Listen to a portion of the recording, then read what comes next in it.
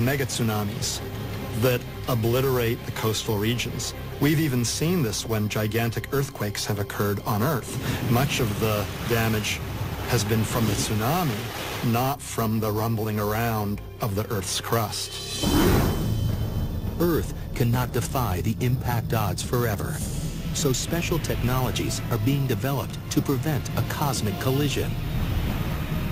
My favorite is what we call the gravity tractor. We simply park a spacecraft next to the asteroid, use the mutual gravity between the spacecraft and the asteroid to tow and tug the asteroid slowly off course over time, causing it to miss the Earth. Like any natural disaster, the key to mounting a counterattack is lead time, which could take years or decades. And there are millions of hazardous asteroids that have not yet been detected. We should be developing the technologies now to go to asteroids, understand their makeup, understand what it takes to deflect them, so we can prevent a catastrophic collision in the future. The future of our planet is far from safe. If we don't heed the warnings, a cosmic rock could become the space weather that ultimately snuffs out the human race.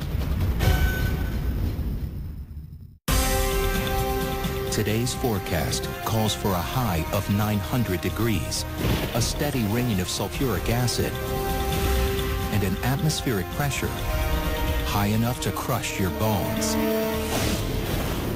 It sounds like hell on Earth, but it's just another day on the planet Venus.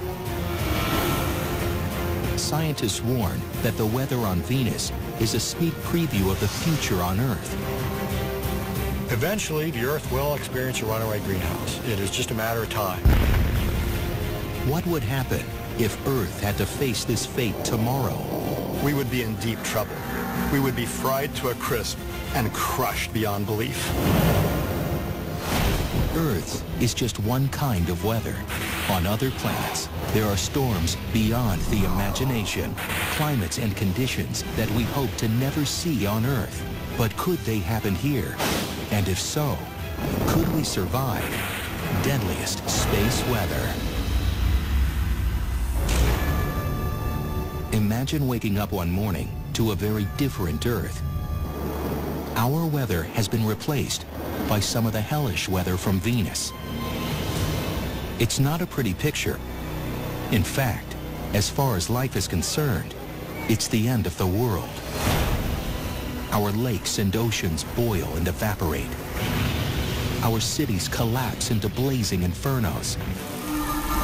Our monuments dissolve in a torrent of sulfuric acid. If the weather on Venus were to suddenly descend onto the planet Earth, it would, well, it would be a bad day. Venus-like weather on Earth may seem unthinkable, but in fact, most scientists believe that it's inevitable. So they're struggling to understand how things on Venus went so disastrously wrong. It's kind of a sobering, advanced look at what the weather over the really long term is going to be on Earth.